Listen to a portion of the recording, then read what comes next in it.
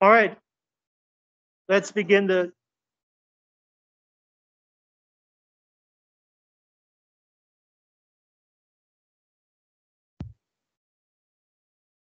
All right, let's begin the discussion. So, the first question about race relations. I talked to which group is that? I can't remember which group. I talked to you guys about race relations in the movie.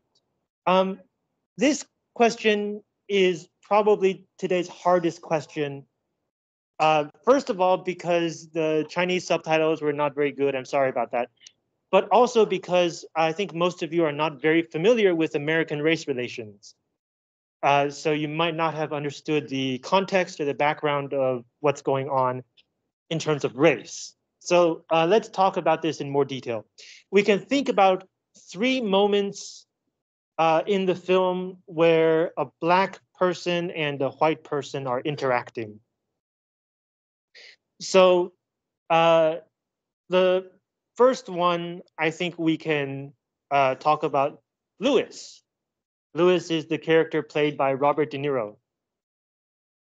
He's the guy who's sitting in Ordell's apartment, not doing anything until the end of the movie when he joins the plan, and then later he gets annoyed by Melanie and so shoots her. So the idea is that Lewis, he's a white guy, he's older than Ordell, but he's a follower. He's not really the person with the most power in the situation. And part of it is because the movie mentions very early on that he just got out of jail for robbing a bank. And robbing a bank in America that will get you at least 20 years. So he gets out of jail in the 90s, which means that he went into jail in the 70s. Think about how much difference that makes between 1970 and 1990. Think about how much has changed. When he gets out, he really doesn't understand the society anymore. If you remember, Ordell brings him to visit Max, and then he's like in the front office. Lewis is in the front office looking at stuff, and Ordell says, "Why don't you go wait in the car? Take this key." And then Lewis takes the key and he says, "How do I use this?" And Ordell says, "You just point it at the car and you press the button and it will unlock."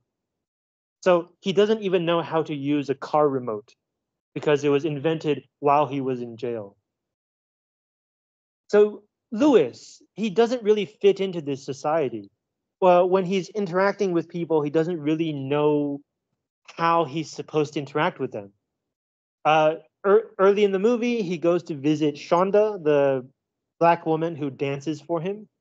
And, it's an entertaining, sexy dance, but he's just sitting in the chair, rocking back and forth. He doesn't really know how to react. He doesn't know what is appropriate and what is not appropriate. Um, and then, of course, finally, when he joins the plan, he doesn't know how to handle Melanie.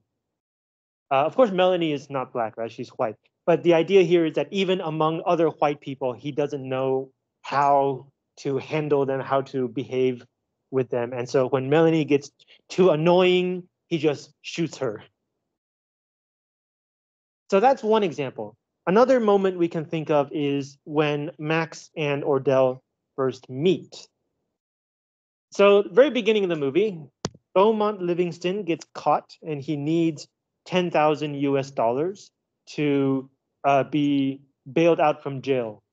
So, the idea is the judge says, you can, if you uh, give the court $10,000, we will give it back to you when you come back for your trial and if you're guilty when you go to jail.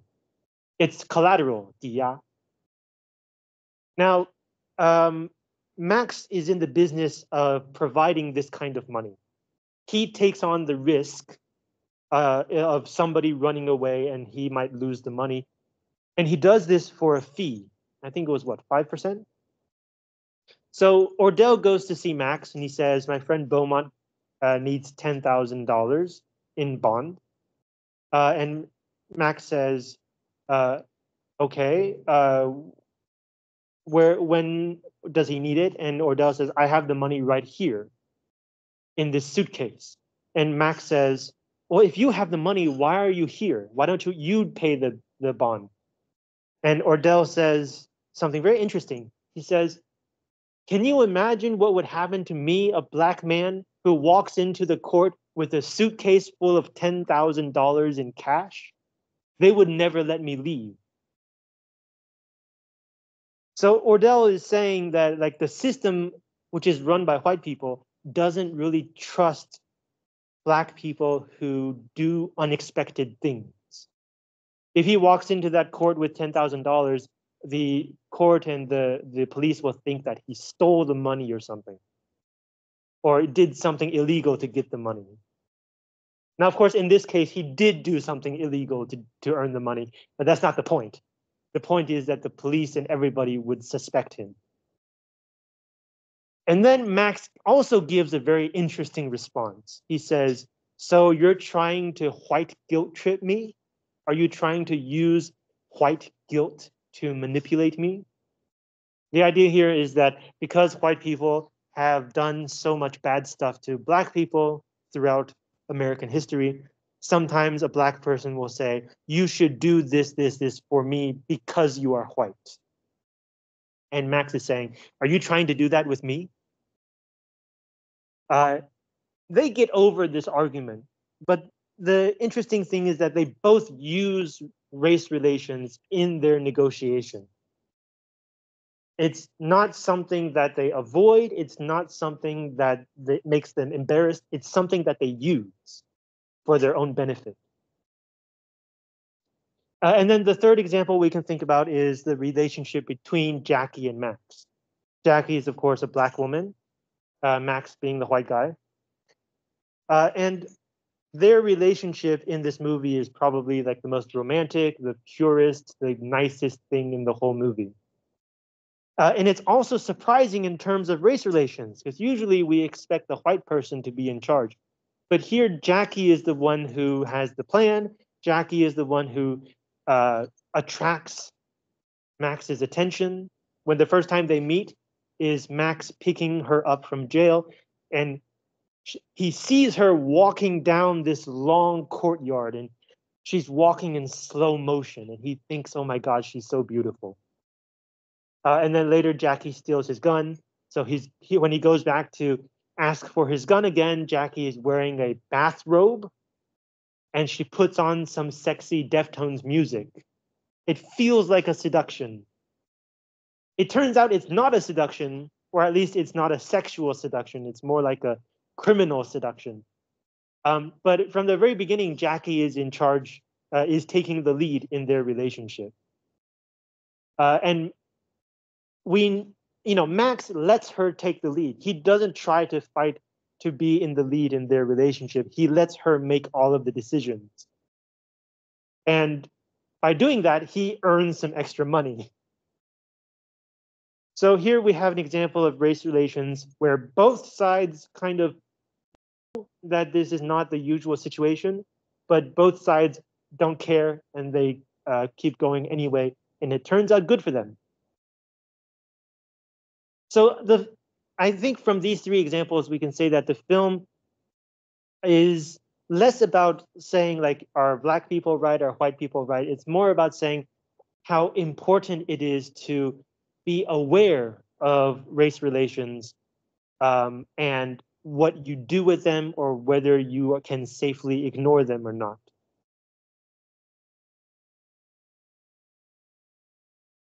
Question 2 was about gender relations, men and women. I talked to that group over there, and they mentioned that the film is quite unusual because it's Jackie Brown, a woman who outsmarts everybody. She's caught in between two groups of men. On one side, Ordell. On the other side, the cops. And in most of the movie, it feels like it's the men who are leading the events, right? Ordell is trying to figure out whether he can trust Jackie. He has a plan to get his money out of Mexico. The cops also want Jackie to work for them. They hatch a plan and Jackie agrees to help them. But the only really important plan is the one that Jackie leads, that nobody else knows about except for Max. So again, the only unusual relationship here is between Jackie and Max, because Max lets Jackie again take the lead, even though he's a man and she's a woman. Whereas the two groups led by men all get cheated by Jackie. This group also mentioned that the few other women in the film don't do as well as Jackie. Melanie is smart enough to understand Ordell's plan, but she gets killed because she isn't smart enough to realize her position in the plan as a woman under the control of men. Shonda, the black woman who dances for Lewis and is supposed to be the woman who takes the money from Jackie, runs away. She is also lucky to get away from this situation. And then finally, we have the really nervous girl who works for Ordell. She in the rehearsal, she's the one who takes the money from Jackie, and she really feels like a broken woman. Like she's so nervous that she can barely talk. Uh, she only eats when Jackie lets her eat. She says, "Go ahead and eat," and so she eats. And perhaps we can see her as a kind of example of if a woman in this kind of situation does not try to preserve her independence and autonomy, uh, if she is entirely controlled by the men, it's not good for her because the men in this situation only care about themselves. They use the women around them and they don't really care about the women. The women have to fight for themselves. Question 3, this idea of rationalizing. So I was talking with this group over here, and they think that what Jackie says makes sense. When you start doing something, sometimes in order to finish, you have to tell yourself reasons, even if the reasons don't really make sense or if they're not good reasons. But specifically for this situation, the second part of the question, is this a good response for this situation? This group also agrees this is probably the best answer Jackie could give because she has already decided to steal the money from Ordell. They have already finished planning. They're going to execute the plan the next day. If they think too hard about, is this a good idea, they might not actually do the plan. So according to this group, since they already decided to carry out the plan, they shouldn't think too hard about this question. So when Jackie says, that's what we do, we rationalize, that's what she means. If we want to keep doing it, we can't think too hard about the plan and whether it's a good idea or not. But underneath this answer is the assumption that if you do think too carefully about this plan, you might not do it because maybe it's not really a good idea. You're stealing from a very powerful man who is a criminal and doesn't care about killing people. You're also stealing from the cops who are white and are already prejudiced against black people. If anything goes wrong, Jackie's doomed, and Max probably also. But this group also added an interesting idea, which is why didn't Jackie think about these things earlier? Why is she only thinking about them the night before? Maybe it's because the reasons that she gives herself, the rationalizations, point to the fact that it's not a really, really bad thing. It's not like they're killing somebody. They're stealing from a criminal. Is it illegal? Yes. Is it wrong? Maybe. And this maybe gives them enough space to not have to think about this question until they, like right before they do it, and they're really nervous and they think about lots of things. So her response, we have to rationalize in order to finish, probably suggests that it's not exactly a good idea to do this. Question 4, trick angles. I was talking with group 1 about this. Tarantino is kind of famous for using trick angles. He likes to shoot from angles where people don't really see things. Like in a regular movie, the camera angle is supposed to be close to a human perspective. But in the 2 shots in the question, right, one is from the trunk of a car where nobody is currently inside.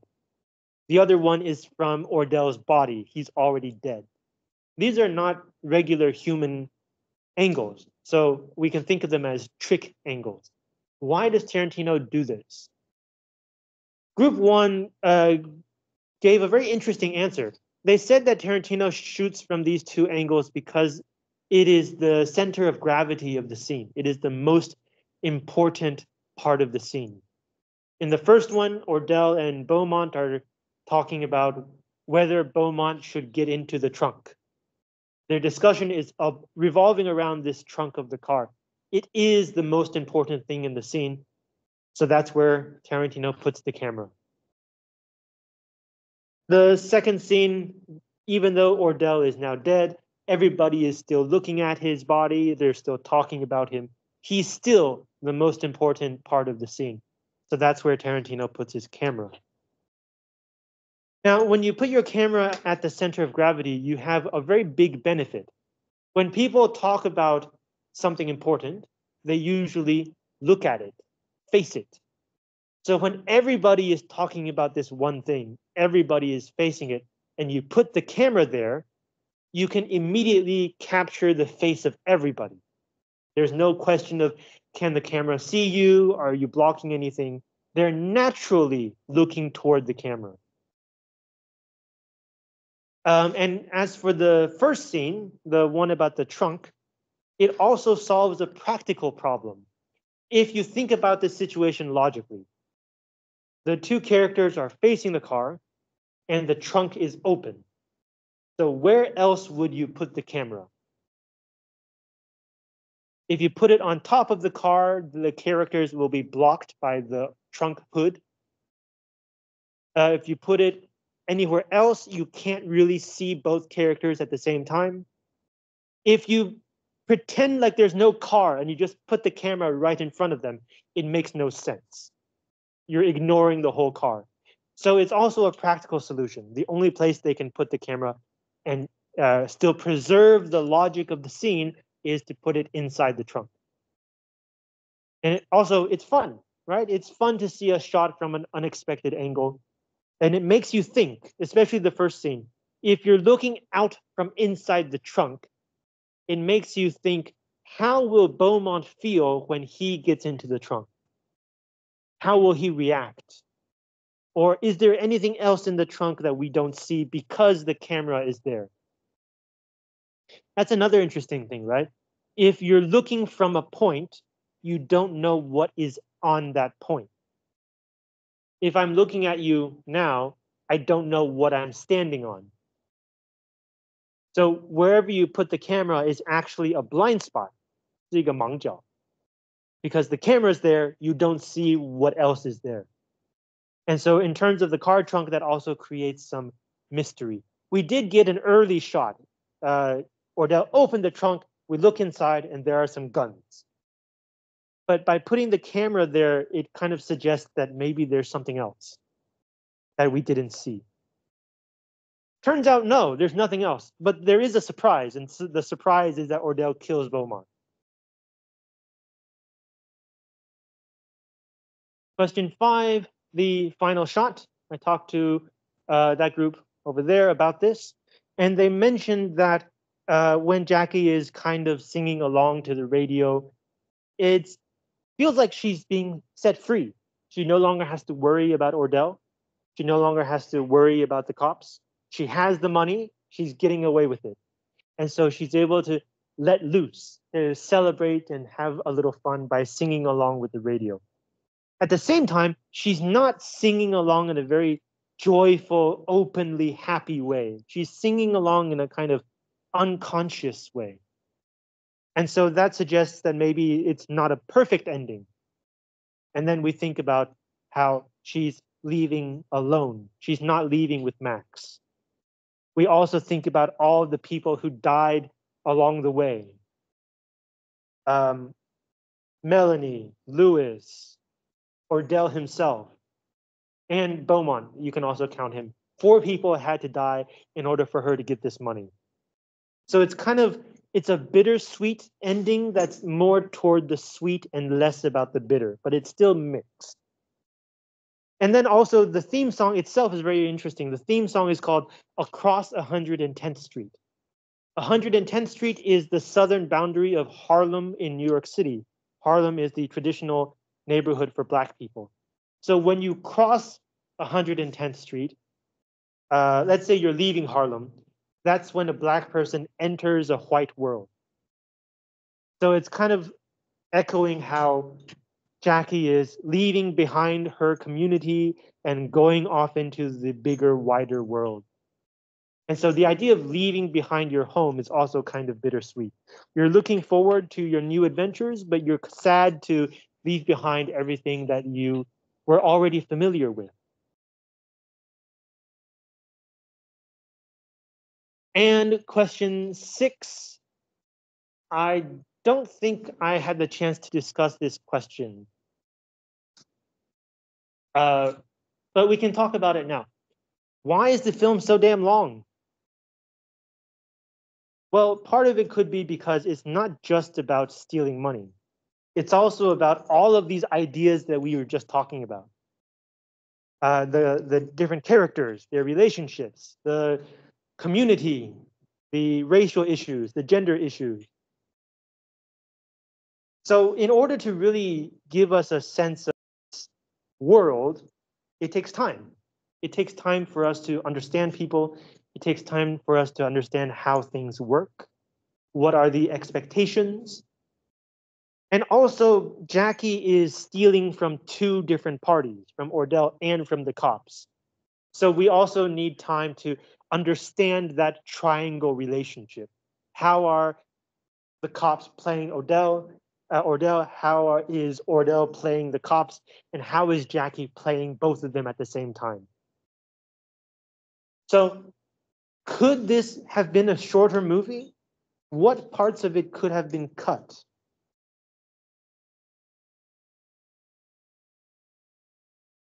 Honestly, I don't think there could have been any major cuts. Like maybe this scene could have been shorter, maybe that scene could have been shorter.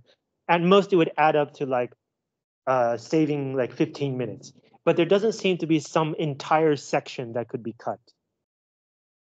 And that really points to how careful Tarantino was in adapting this movie from the novel and in shooting the actual film from his script. Or I don't know, maybe you disagree. Are there parts of the movie that you think could have been cut? Well, if you have some thoughts, you can tell me later. Okay, so that's the discussion. Any questions? Great. If you didn't have the chance to watch this movie from front to back, from start to finish, it's a pretty good movie. I encourage you to download it from Moodle and take some time to watch it yourself. Okay, the moment you have all been waiting for, the midterm exam. Here are the exam rules. It's a take-home online essay question. 申论题. But it's an open-ended question. There's no standard answer. There's no right or wrong answer. I will be giving your grade based on the format of your answer, 答案的格式, and not the content, 不是看内容. So let's go over the detailed rules. First one, I will give you 1 week. So there's a deadline, but there's no timer. So you can start anytime and you will still have all the way until the deadline. I'm not going to limit your answer to within 2 hours, within 3 hours. You have the whole week. Actually, you have here all of this time. Today, after class ends all the way to next Thursday midnight is when you can do the midterm exam. Your answer must be an English essay with multiple non-itemized paragraphs. So there are a few parts to this one. It has to be in English because we are the Department of Applied English. So, we have to apply the English. It has to be an essay. So don't give me individual sentences. Please write an essay with multiple paragraphs, more than one paragraph. And then finally, we have this word, non-itemized. To itemize means to give point by point, 列点, or 分项列举. Non-itemized just means only give me paragraphs. So don't say 1, 2, 3. Don't give me bullet points. Give me paragraphs. And in those paragraphs, you should not have subtitles. 不要用副标.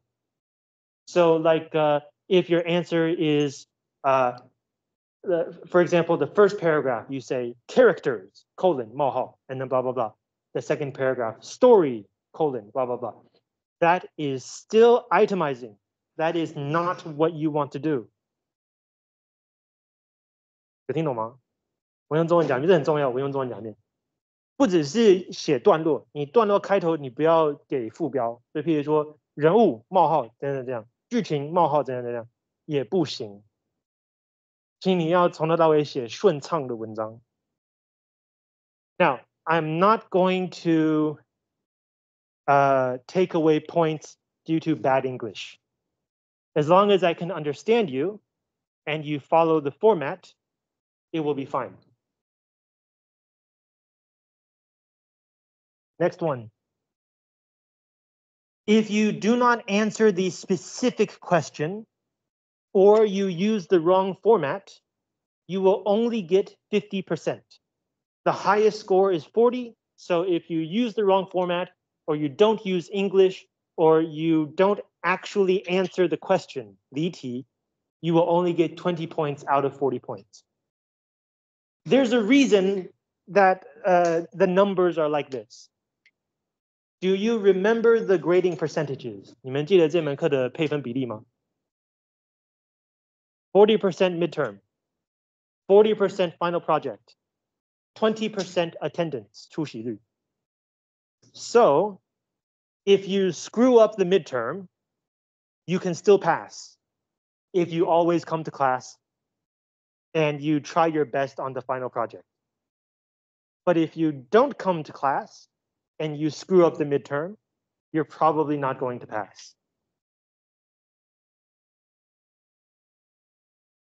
Next one. You can write your answer somewhere else and then copy and paste the text of your answer into Moodle. I'm going to show you the actual answer space later.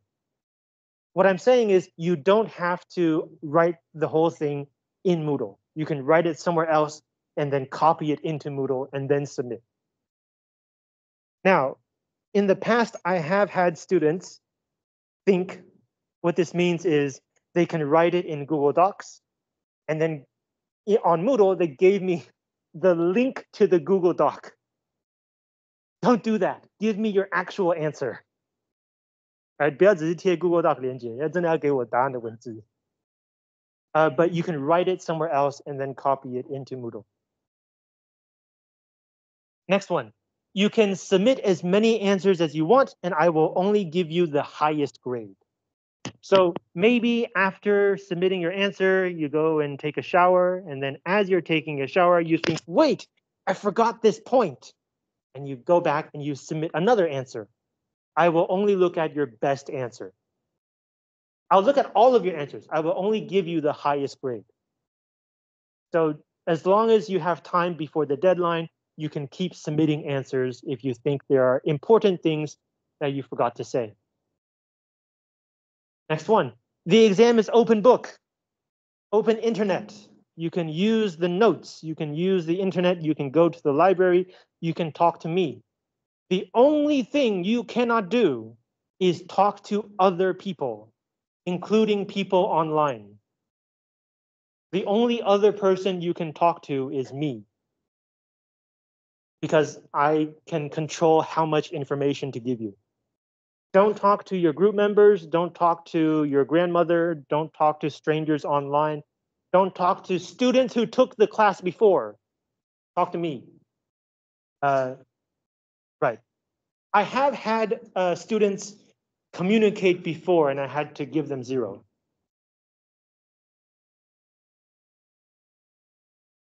Now, when I say you can talk to me, you can try to ask me anything. And the worst that will happen is I will say, I can't answer. But you might be surprised at how much information I'm willing to give you. Next one. You must give specific evidence from the assigned film. The question will be about a short film. I'm going to show you the film later. When you answer the question, you have to give specific evidence from this film. You can't just talk about movies in general. You can't just say, it feels like something, something, something. You have to give specific evidence. And by specific, I mean the timestamp, 时间戳记. Which part are you talking about? What time in the film is it? And so when you talk about a specific moment or part of the short film, give me the timestamp. Tell me where in the film is it. If you don't have a timestamp, I'm going to pretend like you did not say anything. You have to give me the specific time and location of your evidence. Next one. It's open book. If you use information from other sources, you must also tell me where you got that information. And you have to tell me inside your answer. Please do not just put everything at the end. 请不要在文末列参考资料. Put your source inside your answer. So let's say you give an idea, blah, blah, blah. But this idea is from somewhere else. In this case, you should say, blah, blah, blah, parenthesis, 括号, taken from this place, parenthesis.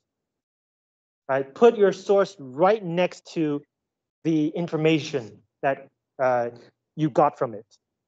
Don't put it at the very end. So if you get information from somewhere else and you don't give me the source, I'm going to pretend again like I did not see it. You do have to give me the source. Finally, if you cheat, if you talk with somebody else, if you copy off of another source, you will get 0, not 20, 0. So don't cheat. And some of you might think, oh, so like I shouldn't copy my answer. But when I introduce the short film, I can copy the online introduction. No, even the smallest things, even if you think it's not important, if you copy it from somewhere, put it in quotation marks and give me the source. Otherwise, use your own words. Don't copy. And then I guess that brings us to ChatGPT, right? Let's put it this way. If you take what ChatGPT gives you and copy paste it into Moodle and then hit submit, you're not going to get a very high score. Not because you copied from ChatGPT, but because ChatGPT sucks. You do have to work for this. You don't have to work too much, but you do have to work for it. So those are the rules. Questions?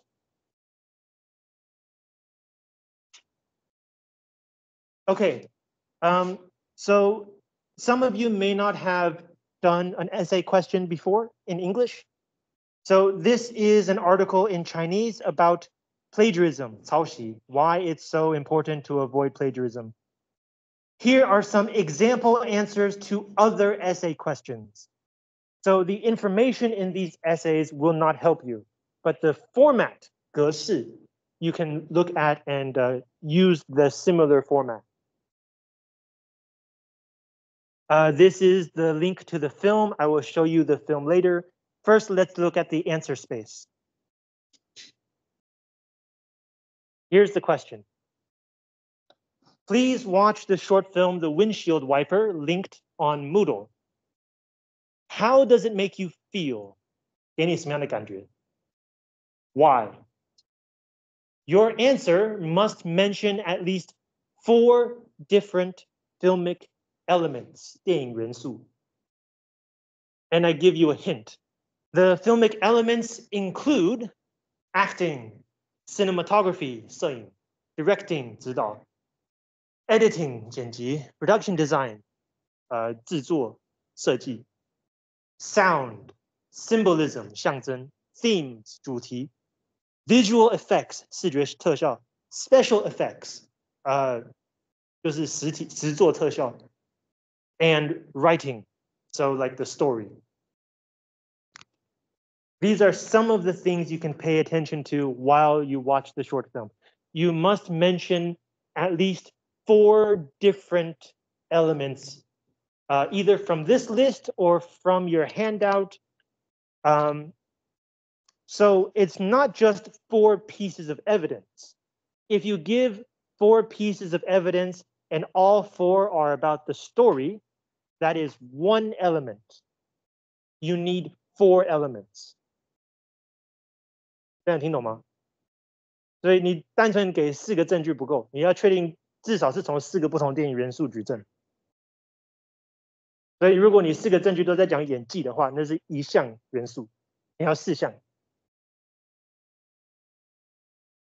But you'll notice that the question itself is very open-ended. There's no right or wrong answer. In the past, I have had students say, this film felt boring. And they gave evidence, and I thought it was a good answer. It's honest. And they explained why. So don't worry about which feeling or feelings your answer is. Worry about how do you explain those feelings. And then below you will see this really, really, really big white box. Don't worry about filling the box. The box is an infinite box. 它是个无底框. If you fill the box and you keep going, it will keep growing. This is just here to encourage you to put down all of your ideas. Use as much space as you need. So that's the question, the specific exam question. You want to ask me about this? 要提问吗? Okay, let's watch the short film. And if you're watching at home, you can click the link on Moodle. Teams does not do well with recording video.